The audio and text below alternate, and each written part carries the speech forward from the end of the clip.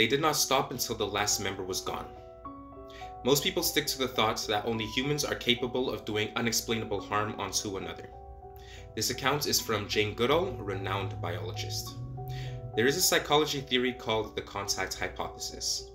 The theory states that contact between two groups, ideally under equal status, promotes tolerance and acceptance, and we will come back to that.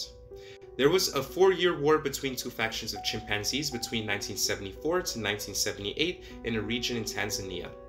It started when one group of chimps, the Kiskela tribe, separated after the death of their leader.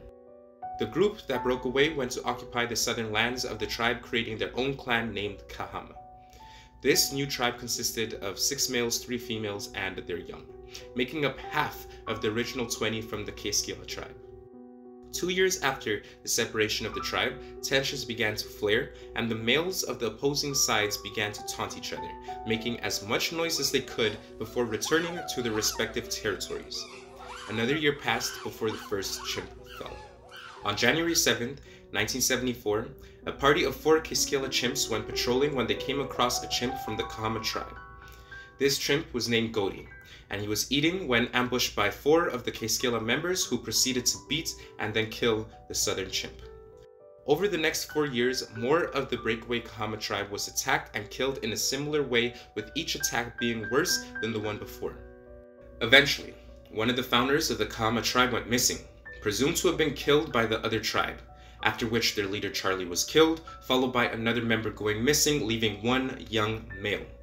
This last male chimp named Sniff was left alive for a year, then was killed. One of the Kahama females were killed, 2 went missing, and 3 were beaten, then brought back to the Kiskela tribe.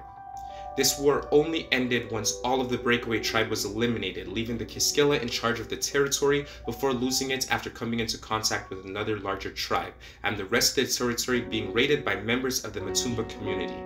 However, after this, further hostilities and conflicts eventually ended. It was this instance of animal hostilities which made humans begin to look into animals and the theory of us versus them.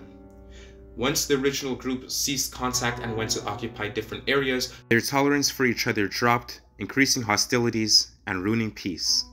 This is not identical to how humans behave, but is close enough to brutality and loyalties to alliances to question animal consciousness and human behavior.